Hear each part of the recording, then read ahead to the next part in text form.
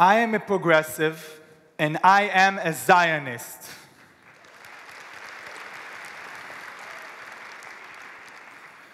My grandmother Chava came to Israel in the 30s from Ostroleka, Poland.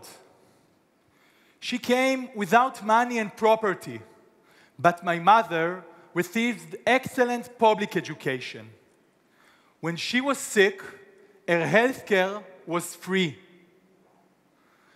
My grandmother worked as a preschool teacher for 30 years. She received fair wages and social rights because she was a union member.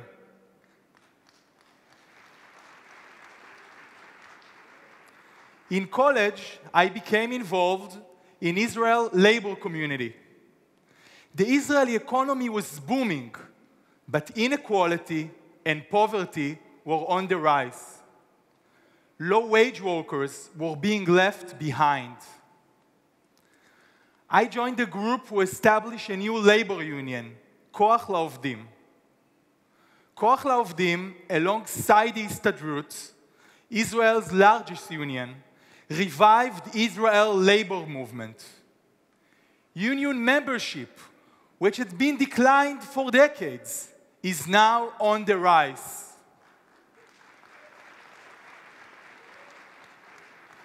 200,000 workers have organized in Israel over the last decade.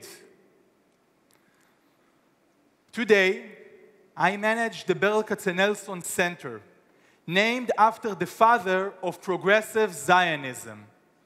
We educate and train leaders, activists, organizers in universities, in the civil service, and in different communities throughout the country. The pre-military academy we established sits 60 meters from my office. Next door is the bilingual Hebrew-Arab kindergarten, where Jewish and Arab kids play together every day.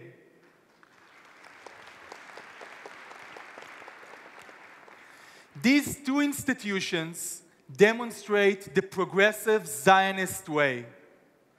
I deeply believe this is the right path for my country.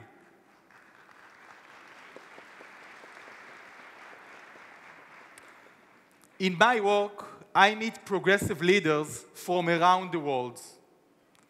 I am grateful that the majority of them support Israel. However, some who call themselves progressive are openly hostile to Israel. They don't criticize Israel's policy. They take a stand against its very existence as a Jewish and democratic state.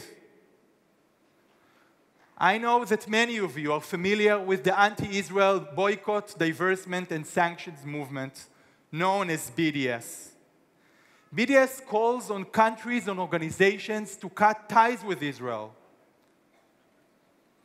BDS shrouds itself in social justice language, mistakenly creating a seemingly natural partnership with the progressive community. BDS is based on hypocrisy.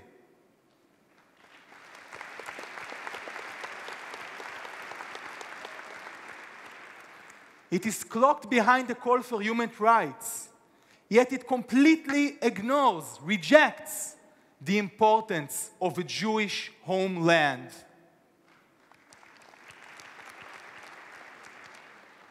In truth, if BDS leaders cared for the welfare of the Palestinians, they would support more, greater economic and social cooperation, not isolation.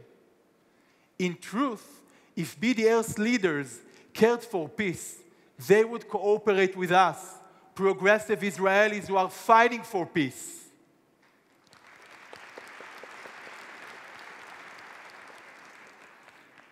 As a progressive working in Israel's social justice and peace movement, as a Zionist, I will always want to change Israel for the better.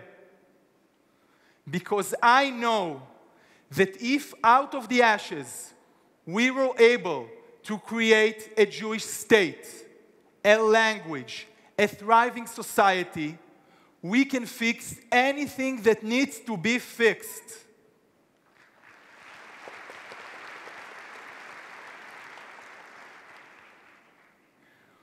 We should do the exact opposite of what BDS supporters advocate. They think that Israel speaks one voice, and all Israelis are alike. We should provide a space for the multiplicity of voices.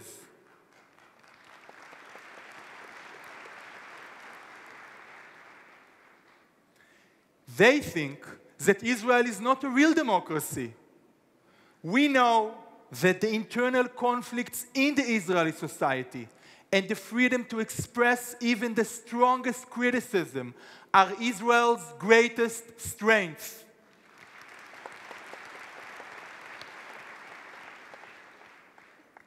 I believe that Israel is worth fighting to both protect and improve, wherever and however possible. At the core of the Jewish teaching is the idea of the city on the hill, the belief that we must always be Or LaGoim, the light unto the nations. For me, it means working towards a just and shared society. For all of you here, I ask that you continue to support Israel.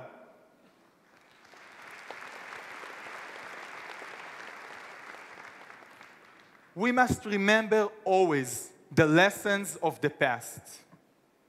If we believe in something, if it is change we seek, we must be willing to act. Thank you.